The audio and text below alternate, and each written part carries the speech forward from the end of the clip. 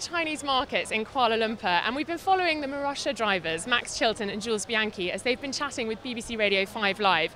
And I want to ask you both, what is it like to finally be an F1 driver? What was it like last weekend? Yeah, last weekend was a weekend I'll never forget, and I'm sure Jules would say the same thing. We've always dreamt of being an F1 and we've worked our way up, and to be actually on the grid in Australia with the lights going out was a moment which I'll never forget, and we had a good race and beat the Caterhams. And you, Jules, sum up that feeling when the lights went out on the grid.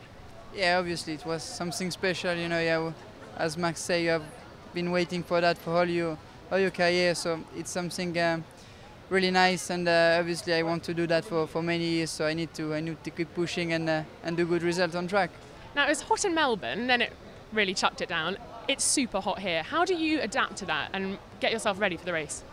Well, obviously it's quite difficult because we have not much time. We have like 3 days before we start running, so we just try to running outside in the day and play some tennis, do some workout in the heat, you know, just to adapt your body on this kind of weather, which is not easy and not usual.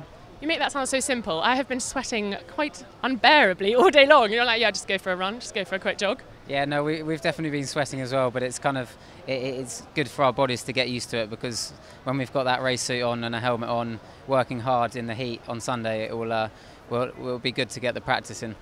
You've raced here before, Max, but Jules, you haven't. What are you most looking forward to about the circuit? Obviously I did it on the simulator, so even if it's not the same, but I know where the track is going, which corner is which corner, so we just try to adapt my driving on the first practice and see where we are after that. Well, we wish you lots of luck this weekend. For more behind the scenes action with the F1 drivers, subscribe to Pole Position.